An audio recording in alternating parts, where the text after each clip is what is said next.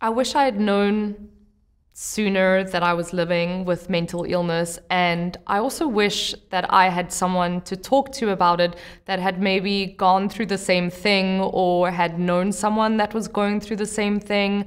I also wish that there was more education, both in my school and in my family life, about what mental illness is. I don't think that I ever had any education or knowledge about that, and I really wish that I had. Hi, my name is Claudette Pombo. I have been diagnosed with Bipolar I disorder, post-traumatic stress disorder, general anxiety disorder, and obsessive-compulsive disorder. So it's 2015 and I'm on my way to my circus-themed wedding. Yes, that's right, I'm having a circus-themed wedding. We've gone all out. We've got stilt walkers, we've got tightrope walkers, we've got aerialists. We literally have gone all out. So naturally, I'm very excited. So I've got to make my way from Philadelphia to San Francisco. So I go to the airport, super pumped, and I walk up to the security agent and I say, hey, how's it going? I'm on my way to my wedding. I'm so excited. And he says, that's great. Congratulations. That's so exciting. Can I please see your boarding pass? And I say, no. I think that my partner has left it with one of you guys. If you could just call someone and check if anyone has my boarding pass. And he's like, okay. So he radios some other people and I'm waiting. And about 2 minutes later, I am surrounded by 3 police officers.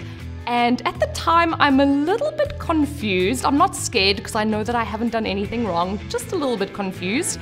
And I just think that they're here to help me find my boarding pass. And they say, ma'am, please follow us up to the security office. So I say, absolutely.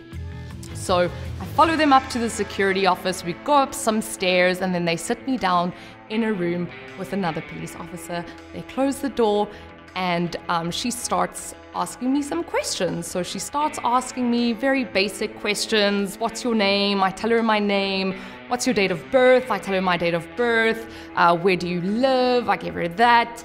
And then she asks me a question which takes me by surprise. She says, is there any reason for you to believe that there would be a missing persons report filed for you? And I'm like, no, I'm not missing. I'm in front of you. Like, everyone knows where I am. I'm going to my wedding. They're all going to be there. And she says, well, that's strange because I have a missing persons report filed for you. You've been missing for the last 5 days and no one has been able to get a hold of you. And at that moment, I realized that my reality and her reality were two very, very different things, and that my reality was not real. And zooming out, I mean, I didn't know it at the time, but I now know that what I was experiencing was a fully blown manic episode with psychosis. So my circus-themed wedding was actually a delusion. It wasn't a real thing. It was a delusion that I was having. And it's funny to think that deep down inside, I want a circus-themed wedding. I was then transported to a hospital where I was held for 10 days. And in those 10 days, I think I achieved more than any person has ever achieved in their life. I was nominated for a Nobel Peace Prize. I met with Oprah Winfrey. I met Barack Obama. I started a company with Steve Jobs. We developed an app together. I also learned how to shapeshift. If you want some tips on shapeshifting, it's really easy. All you need is a mirror. I was also Avril Lavigne for like 2 hours.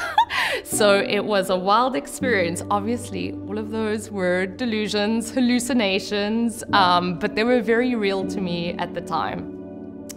Got to pause and just say something really quickly. I think the way that I kind of deal with the trauma of going through that, and it was very traumatic, is by shedding some light on it, but these experiences are not very fun to go through, so I think that's an important disclaimer to have. I was released from hospital and put on just a short-term medication, which was able to take me out of my mania and my psychosis. And after that, I tried to continue living my life the way I had before, just thinking like, oh, that was a weird experience that everyone goes through. Everyone has a mental breakdown and it's fine, I can just move on. And, you know, within 6 months, I realized that I couldn't. I was I couldn't work. I couldn't really function on a day-to-day basis. I kept experiencing these symptoms, which made it very difficult for me to function. And I kind of got desperate, and I eventually and reluctantly went into therapy just to get some help. And it took me about a year's worth of therapy sessions, going every single week, to be okay with my diagnoses of bipolar I disorder, PTSD, OCD, and then general anxiety. And I think the one that was the hardest for me was bipolar I disorder.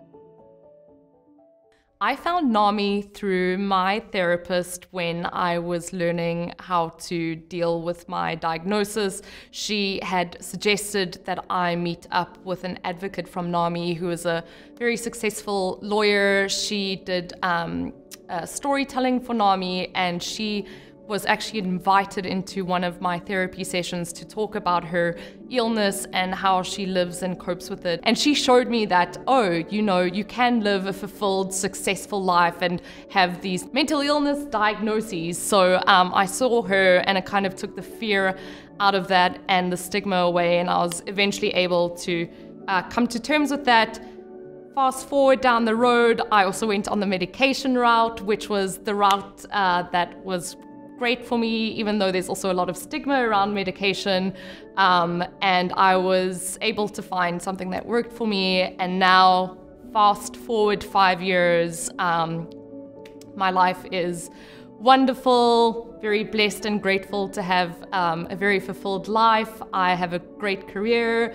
I have a very supportive partner. We're getting married next year, and no, it's not going to be a circus-themed wedding. And yeah, I'm very, very grateful to have found NAMI and to have had them part of my recovery. I hope that by sharing my story, it sheds some light and love on mental illness. Thank you everyone for listening to my story. So great to be here and very excited to walk for mental illness. I walk to end stigma by shedding light on my journey and sharing my story at NAMI Walks, and by connecting with the people that attend NAMI Walks and having them open up to me about their stories, just as I've opened up to them about mine.